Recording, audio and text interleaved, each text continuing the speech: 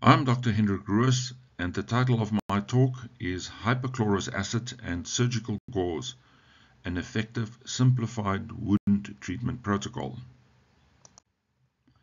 What is hypochlorous acid? This is a powerful medical-grade non-toxic solution that combats infection, biofilm, inflammation, and wound exudate. Hypochlorous acid is used with surgical gauze. Surgical gauze delivers the hypochlorous acid, which has a formula of HOCl, to the wound. It absorbs wound exudate and it debrides the wound. Trifectiv is a medical-grade, non-toxic hypochlorous acid solution that is for the treatment of any wound. Average healing is 70% faster than with standard of care. The average cost of dressing is very inexpensive, around $1.50. Daily dressings is advised. Patients participate in their treatment, which increases their compliance. The total cost of treatment with daily dressings is in excess of 50% less expensive. The first patient advantages are that of infection control and biofilm control, and wound odor stops usually within 24 hours. Inflammation control, on the other hand, is the reason for less pain in the wound and no wound exudate. It takes on average 3 days for wound exudate to stop due to inflammation control. This again improves patient compliance. There are many indications for the use of Trifectiv Plus. These include acute and chronic wounds, diabetic ulcers and venous ulcers, burns, insect bites, even diaper rash, or as we call it, nappy rash, skin and nail infections, surgical wounds, wound irrigation with the replacement of joints, and therefore the whole spectrum of wounds respond well to this protocol. This is how hypochlorous acid kills bacteria. It is a non-toxic but physical destruction of the bacteria. You can literally see how they explode in the presence of hypochlorous acid. The role of inflammation in wound healing has been described in the journals. In short, acute wounds are not inflamed and chronic wounds are locked in inflammation and have an exudate. The limiting factor, therefore, is inflammation, and if we can control infection, biofilm, and inflammation, the wound will heal. Inflammation is caused by infection and biofilm. You will remember the pathogenesis of wounds that start with infection, then form this complex form of infection called biofilm. This is responsible for inflammation and wound exudate. And this is how we know chronic wounds. Inflammation is of course evident as redness, pain, swelling and heat, and wound exudate. This is an example of a young girl. She's 3 years old and she fell into a fire and has full thickness and partial thickness burns on the left side of her neck. The simplicity of this type of wound treatment, as we call it the Trifectiv protocol, includes just using surgical gauze and Trifectiv non-toxic hypochlorous acid. The dressings are done by wetting the gauze, placing it on the wounds and replacing it every day.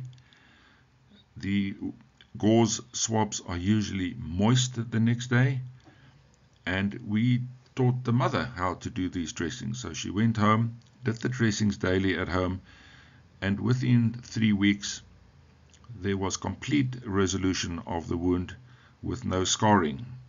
The significance is the lack of scarring, and this has been described, how hypochlorous acid provides for wound healing with very little scar tissue formation. Another burn, this time of the wrist. This is an oil burn. So this patient was treated completely with the help of telemedicine. The dead skin or necrotic skin in the first picture was gradually removed by daily dressings consisting of wetted surgical gauze, wetted with Trifectiv hypochlorous acid, and as the dressings are removed daily to replace them, the gauze clings to necrotic tissue and dead biofilm, and gradually the debridement is completed and healing progresses satisfactorily.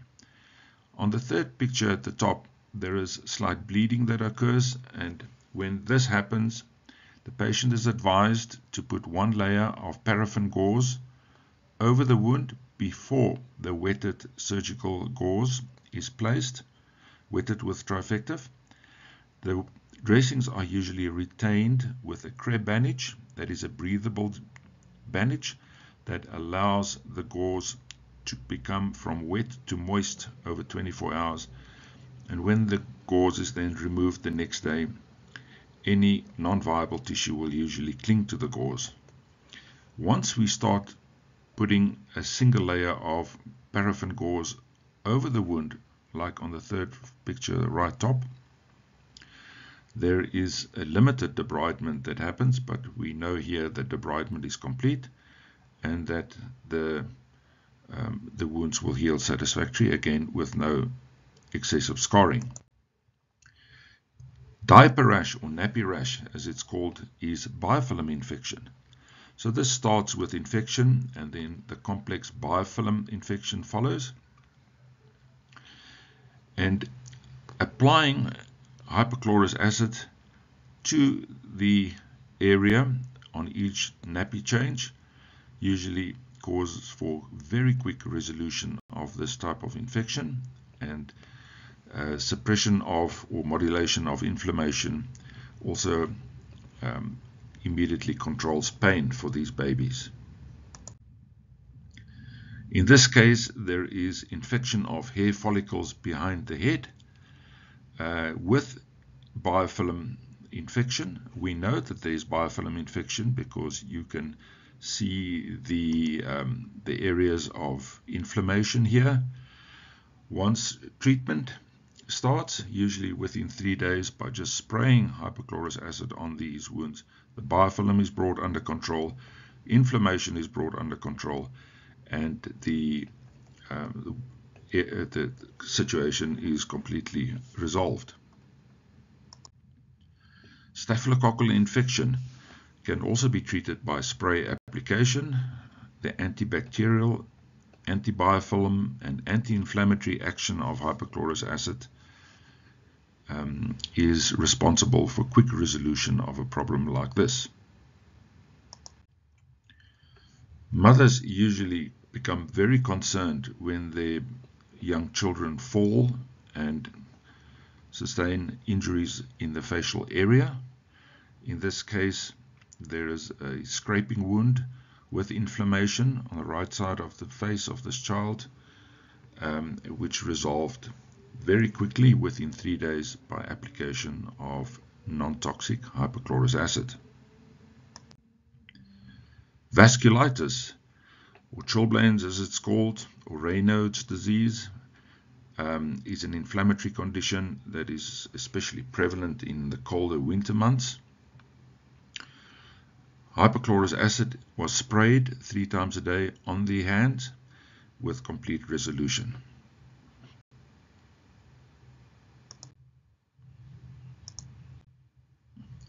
Diabetic ulcers also respond well to dressings with hypochlorous acid on gauze. Gradual, conservative, slow debridement makes it possible for patients to treat their own wounds at home. As in this case, over a period of 100 days. In the last picture, there was offloading by filing away a thickened layer of epidermal dead cells, and the patient was also referred for orthopedic shoes. This is how in 3 dimensions how a wound closes with secondary intention by daily dressings with hypochlorous acid on gauze. Inflammation is under control and the wound closes in this case in around 40 days.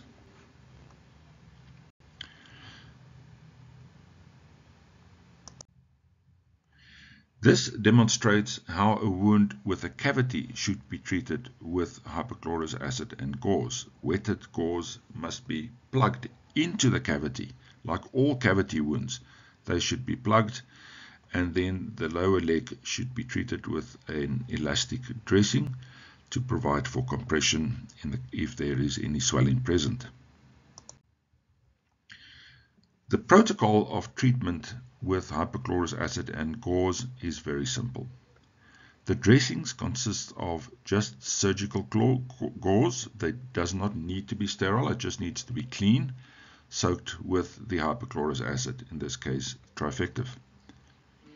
Retention of the gauze is through a crepe bandage or a breathable dressing, in this case Primapore.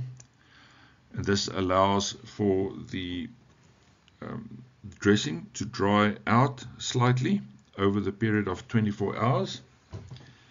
It is then removed, in which case it will debride any non-viable tissue, which is an extremely important part of wound treatment. We do provide for compression dressings in the case of lower leg injuries if any swelling is present, because swelling is a direct competition to healing due to the limited ability of the small blood vessels to deliver oxygen and nutrients to the area. Monitoring successful treatment with hypochlorous acid is simplified by the fact that it is only the wound we look at and the gauze that comes off the wound that we look at. We look at the wound in terms of inflammation control, in other words, the redness, pain, swelling and heat of the wound, if that diminishes. And when we look at the gauze, we look at the amount and the appearance of wound exudate. A wound that responds will show diminished inflammation and diminished exudate on a daily basis. On average, it takes about 3 days for wound exudate to stop. Wound observation in this case depicts inflammation in a non-healing wound on the shin area. You can clearly see the inflammation around the wound. This wound is locked in inflammation and will not heal. Daily treatment takes care of biofilm that causes the inflammation. It suppresses the inflammation and the wound starts to heal.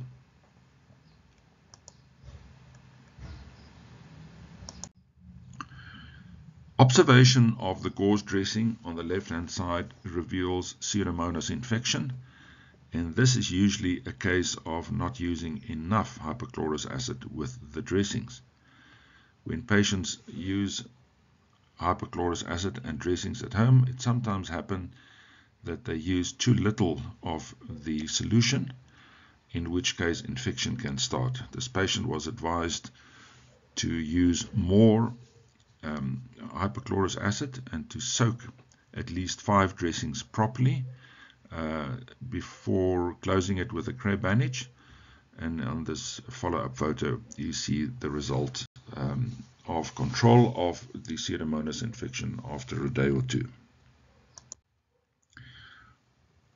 This is what dead biofilm looks like. One should not forget that debridement of dead biofilm is extremely important, and it cannot be done in any other way than by surgical gauze daily dressings. If bleeding starts when a gauze dressing is removed, and this is another case depicting bleeding on dressing change, this is when a single layer of paraffin gauze is placed on the wound before the wetted gauze dressing to stop bleeding from happening. So do we use gauze or do we use gauze plus paraffin gauze? Remember that paraffin gauze stops debridement. The moment you start using paraffin gauze to stop the gauze dressing from clinging to any necrotic material, no further debridement will happen, and this is in contrast to our ability to heal the wound very quickly. We do not use paraffin gauze if there's any debridement that still needs to happen. We use at least 5 sheets of gauze and at least 5 milliliters of non-toxic medical grade Trifectiv hypochlorous acid solution. And remember, if any cavity in a wound exists, it must be plugged. The wetted gauze needs to be in contact with all areas inside a wound to effect healing. A few examples of a very common injury, a decloving injury in an old person that fell. Usually it takes around a month of daily dressings to heal this completely. When an injury like this arrives at the office, you usually do not know if the skin is dead and non-viable, should it be debrided, should not, but we simply use the wetted gauze protocol with grey bandages, and the wound is resolved over a period of time, as any non-viable tissue would eventually cling to the gauze and come off the wound, and viable tissue would not. Various examples, all with the same result.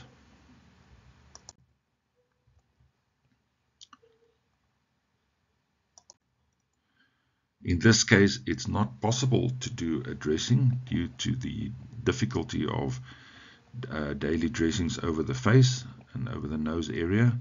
Simple application by spray-on of the hypochlorous acid will have the same effect. It would just take a little longer than if a dressing was done, but the convenience factor makes it worthwhile just to do the spray-on application.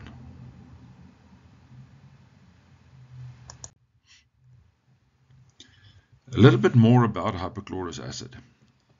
Hypochlorous acid naturally occurs in the white blood cells of the human being, and it is there to fight infection and heal wounds.